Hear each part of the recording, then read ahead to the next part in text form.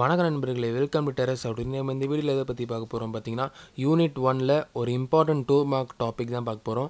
அதாவது இது even add, neither even our add function. இந்த டாப்பிக்கில் உங்களுக்கு கண்டிப்பாக உங்களுக்கு அண்ணா யூனிவர்சிட்டி எக்ஸாம்ஸில் கண்டிப்பாக ஒரு 2 மார்க் நீங்கள் எதிர்பார்க்கலாம் யூனிட் 1லேருந்து. இப்போ நீங்கள் 2 மார்க் தானே ஈஸியாக நினச்சிடாதீங்க. அந்த 2 மார்க் நீங்கள் பாஸ் ஆகிறதுக்கு கூட உதவலாம். அதனால தான் உங்களுக்கு இந்த வீடியோவில் நான் உங்களுக்கு இந்த டாப்பிக்லேருந்து எந்த விதமான 2 மார்க் கேட்டாலும் நீங்கள் ஈஸியாக அட்டன் பண்ணுறமே உங்களுக்கு சொல்லித்தர போகிறேன். இப்போ இந்த டாப்பிக்கில் கொஸ்டின்ஸ் பார்ப்போம் எப்படி கேட்குறாங்கட்டு. அதாவது verify whether the given function is even our add அப்படின்ட்டு உங்களுக்கு கொஸ்டின் கேட்பாங்க. அப்படின்ட்டு கேட்டு உங்களுக்கு சப்டிவிஷன்ஸில் உங்களுக்கு இந்தமாதிரி கேட்பாங்க சப்டிவிஷன்ஸு. இப்போ இந்த வீடியோவில் இந்த 5 சப்டிவிஷன் பண்ண போகிறேன். அதுக்கப்புறம் உங்களுக்கு இன்னொரு ஒரு இம்பார்ட்டண்டான ப்ராப்ளம் நான் உங்களுக்கு டிஸ்கஸ் பண்ண போகிறேன். அந்த ப்ராப்ளம் நிறையா வாட்டி உங்களுக்கு யூனிவர்சிட்டியில் கேட்டிருக்காங்க. அதனால் அந்த ப்ராப்ளமும் உங்களுக்கு டிஸ்கஸ் பண்ண போகிறேன். இப்போ ஃபஸ்ட்டு இந்த 5 ப்ராப்ளம்ஸ் உங்களுக்கு டிஸ்கஸ் பண்ணுறேன் எப்படி பண்ணணுன்ட்டு. இப்போ ஈவன் ஆர் ஆட் அப்படின்ட்டு எப்படி கண்டுபிடிக்கணும் அப்படின்ட்டு பார்த்தீங்கன்னா, இப்போ இந்த எஃப் ஆஃப் எக்ஸ் ஃபஸ்ட்டு இந்த சம் பண்ணுவோம். இப்போ F of X equal to X power 7 plus X, இது கிவன்ட்டு எழுதிக்கோங்க. இப்போ ஈவன் ஆர் ஆட் அப்படின்ட்டு கேட்டாலே உங்களுக்கு எஃப் ஆஃப் எக்ஸ் இந்த எக்ஸ் இருக்கிற இடத்துல உங்களுக்கு எஃப் ஆஃப் மைனஸ் எக்ஸ் அப்படின்ட்டு போட்டு உங்களுக்கு எக்ஸ் இருக்கிற இடத்துலலாம் மைனஸ் எக்ஸ் சப்ஸ்டிட் பண்ணணும்.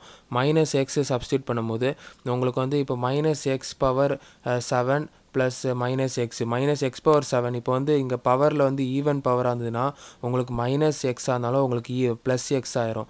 இதே இது ஆட் பவராக இருந்ததுன்னா மைனஸ் எக்ஸாக இருந்தால் மைனஸ் எக்ஸ் தான் வரும். அதனால் இப்போ 7 ஒரு ஆட் பவர் தான். அதனால் உங்களுக்கு minus X power 7 minus X power 7 தான். இந்த மைனஸ் இங்கே ப்ளஸ் மைனஸ் உங்களுக்கு மைனஸ், அதனால் உங்களுக்கு மைனஸ் எக்ஸ். இப்போ இந்த மைனஸை காமனாக வெளியே எடுத்திங்கன்னா உங்களுக்கு minus X power 7 plus X. இந்த X power 7 plus X F of X. அப்போ உங்களுக்கு answer minus F of X அப்படின்ட்டு வருது.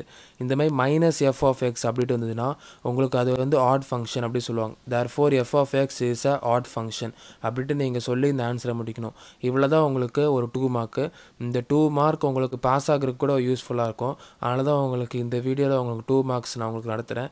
நிறையா பேர் இந்த வீடியோ ஸ்கிப் பண்ணிட்டு போயிடுவீங்க. 2 மார்க்ஸ் தானே நம்மளுக்கு தேவையில்லட்டு. ஆனால் இந்த வீடியோ உங்களுக்கு ரொம்ப முக்கியம்.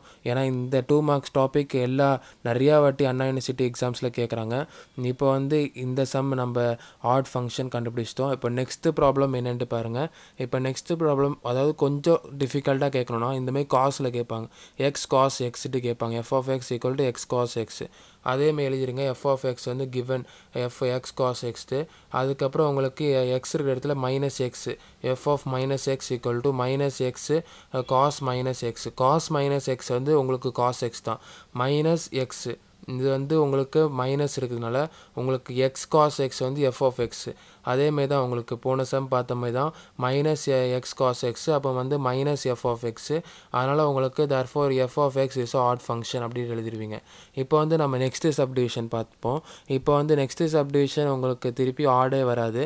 உங்களுக்கு வேறு தான் உங்களுக்கு சொல்லுவேன். இது உங்களுக்கு கொஞ்சம் இந்த எக்ஸ் காஸ் எக்ஸ் கொஞ்சம் டிஃபிகல்ட்டாக இருந்தால் எப்படி உங்களுக்கு நீங்கள் ப்ரொசீட் பண்ணாமல் போயிடக்கூடாதுல்ல.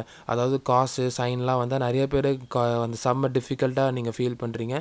இப்போ F of X equal to 1 plus 3x² minus X power 4. இந்த ப்ராப்ளம் உங்களுக்கு அதேமாதிரி தான். ஃபஸ்ட்டு உங்களுக்கு எஃப் ஆஃப் எக்ஸ் கிவன் எழுதுவீங்க அந்த கொஸ்டினை.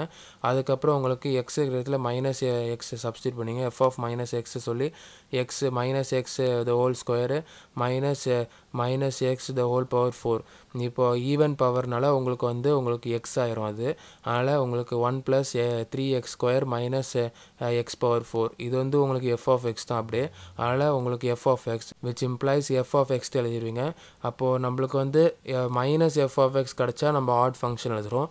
இப்போ எஃப் ஆஃப் எக்ஸ் கிடச்சிதுன்னா உங்களுக்கு therefore F of X is an even function அப்படி எழுதணும்.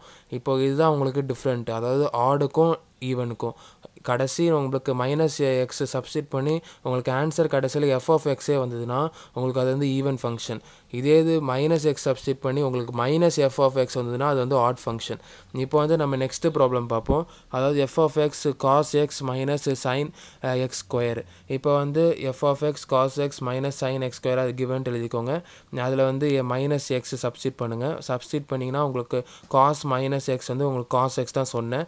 அப்புறம் உங்களுக்கு minus sign minus X the whole square, அது வந்து பவர் வந்து உங்களுக்கு ஈவனாக இருக்கிறதுனால உங்களுக்கு எக்ஸ் ஸ்கொயர் ஆயிரும். இப்போ இந்த ப்ராப்ளமில் நிறைய பேர் என்ன தப்பு பண்ணுவீங்கன்னா, உங்களுக்கு வந்து காஸ் மைனஸ் எக்ஸ் வந்து காஸ் எக்ஸ் உங்களுக்கு நிறைய பேருக்கு தெரியாமல் இருக்கும். அதனால் நீங்கள் என்ன பண்ணுவீங்க, உங்களுக்கு வந்து காஸ் மைனஸ் எக்ஸ் வந்து நீங்கள் காஸ் மைனஸ் எக்ஸ் இந்த மைனஸை காமன் எடுப்பீங்க இந்த சம்மில். அதுக்கப்புறம் உங்களுக்கு ஆன்சர் டிஃப்ரெண்ட்டாக வரும். அந்தமாரி நீங்கள் தப்பு பண்ணிடாதீங்க. உங்களுக்கு நல்லா தெரிஞ்சுக்கோங்க, காஸ் மைனஸ் எக்ஸ் வந்து உங்களுக்கு காஸ் எக்ஸ் தான். அதுக்கப்புறம் இது ஈவன் பவர் இருக்கனால உங்களுக்கு வந்து எக்ஸ் ஸ்கொயர் வந்துடும். இப்போ இது வந்து உங்களுக்கு அப்படியே உங்களுக்கு எஃப் ஆஃப் எக்ஸ் தான். அதனால் which implies F of X அப்படி எழுதிட்டு therefore F of X is an even function அப்படின்ட்டு எழுதிடணும். இப்போ வந்து நம்ம நெக்ஸ்ட்டு ப்ராப்ளம் பார்ப்போம். அதாவது F of X 1 + 3x³ - x⁵. இப்போ இது வந்து பார்த்தீங்கன்னா எஃப் ஆஃப் எக்ஸ் அது கிவன் எழுதிக்கோங்க. அதுக்கப்புறம் மைனஸ் எக்ஸ் சப்ஸ்டியூட் பண்ணுங்கள். மைனஸ் எக்ஸ் சப்ஸ்டியூட் பண்ணும்போது உங்களுக்கு இது ஈவன் பவரில் இருக்குது, இது ஆட் பவரில் இருக்குது. அப்போ வந்து உங்களுக்கு இங்கே மைனஸ் அப்படி தான் வரும். அப்போ மைனஸ் மைனஸ் ப்ளஸ் ஆகிரும் இந்த இடத்துல. அதுக்கப்புறம் உங்களுக்கு எக்ஸ் ஸ்கொயர் இது இருக்கும். அதுக்கப்புறம் உங்களுக்கு இப்போது இது வந்து எஃப் ஆஃப் எக்ஸும் கிடையாது, மைனஸ் எஃப் ஆஃப் எக்ஸும் உங்களுக்கு வராது. ஏன்னா மைனஸை காமன் எடுத்திங்கன்னா உங்களுக்கு இந்த சிம்பிள் சேஞ்ச் ஆச்சுன்னா உங்களுக்கு இங்கே எஃப் ஆஃப் எக்ஸ் வராது. அதனால் நம்ம என்ன பண்ணணும், நம்மளுக்கு not equal to F of x not equal to minus F of X அப்படின்ட்டு நீங்கள் எழுதி அதை வந்து நீங்கள் therefore F of X is neither even நார் ஆட் ஃபங்க்ஷன் அப்படின்னு எழுதிடணும்.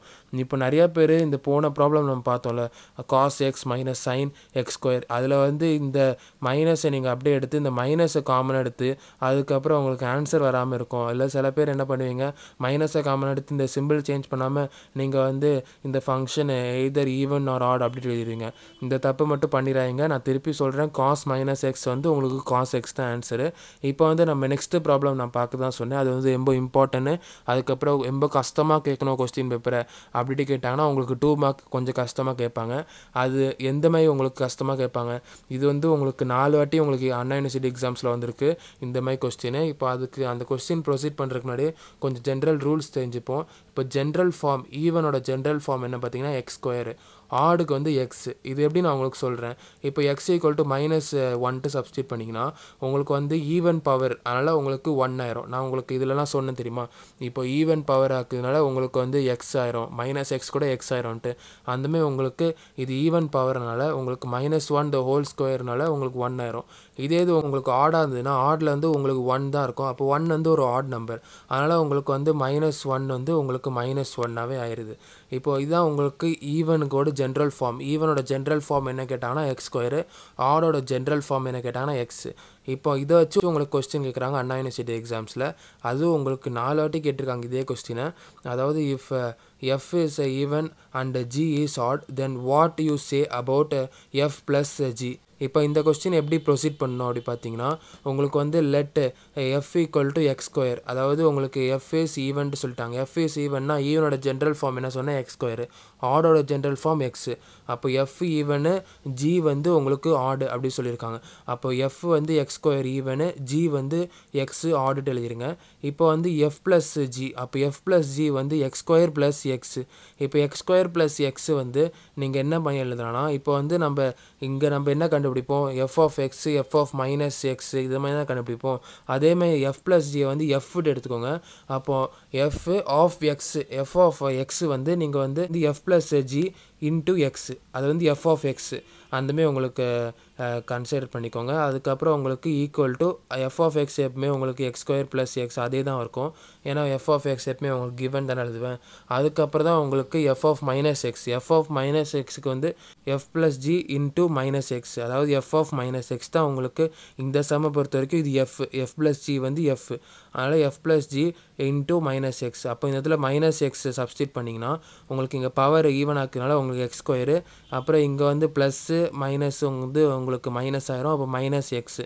இப்போ வந்து மைனஸை காமன் எடுத்திங்கன்னா உங்களுக்கு ஆன்சர் வராது, அது எஃப் ஆஃப் எக்ஸாக இருக்காது. ஏன்னா மைனஸ் எக்ஸ் ஸ்கொயரு ப்ளஸ் உங்களுக்கு எக்ஸாக இருக்கும். அதனால் நீங்கள் என்ன பண்ணணுன்னா உங்களுக்கு இதில் காமனாக எடுக்க முடியாது. அதனால் உங்களுக்கு not equal to F plus G into x not equal to F plus G minus X. அதாவது நம்ம போன சம்மில் பார்த்தோம்ல, not equal to F of x and not equal to minus F of X, அதேமாரி இங்கே எழுதிடணும். இங்கே வந்து எஃப் ஆஃப் எக்ஸ் வந்து நம்ம இது சொன்னோம், மைனஸ் எஃப் ஆஃப் எக்ஸ் வந்து இது சொன்னோம். இப்போ வந்து therefore f plus g is neither even nor odd. இந்த மாதிரி தான் உங்களுக்கு சம ப்ரொசீட் பண்ணி முடிக்கணும். அதான் உங்களுக்கு கேட்டிருக்காங்க what you say about F plus G அப்படின்ட்டு கேட்டிருக்காங்க. நம்ம வந்து எஃப் ப்ளஸ் ஜியை வந்து இஸ் நெய்தர் ஈவன் நார் ஆட் அப்படின்ட்டு நம்ம சொல்லி முடிக்கணும். இந்த மாதிரி தான் உங்களுக்கு கொஞ்சம் கஷ்டமாக கேட்கணும் அப்படின்னு நினச்சாங்கன்னா இந்த மாதிரி தான் உங்களுக்கு ப்ராப்ளம்ஸ் கேட்பாங்க. இப்போ இதுதான் உங்களுக்கு இந்த வீடியோவில் உங்களுக்கு சொல்லணும்னு நினச்சேன். இந்த வீடியோ உங்களுக்கு பிடிச்சிருந்தா லைக் பண்ணுங்கள், ஷேர் பண்ணுங்கள். ஏதாவது டவுட்ஸ்னால் நீங்கள் கமெண்ட்டில் கேட்கலாம். இந்தமாதிரி வேறு ஏதாவது டாபிக் பற்றி நான் பேசணும்னு நீங்கள் கமெண்ட்டில் சொல்லலாம். மறக்காமல் சப்ஸ்கிரைப் பண்ண வந்துடுங்க. அது பக்கத்தில் இருக்கிற பெல் ஐக்கனை கிளிக் பண்ணிங்கன்னா போடுற வீடியோஸ் நோட்டிஃபிகேஷன் வரும். நன்றி. அடுத்த வீடியோவில் பார்ப்போம்.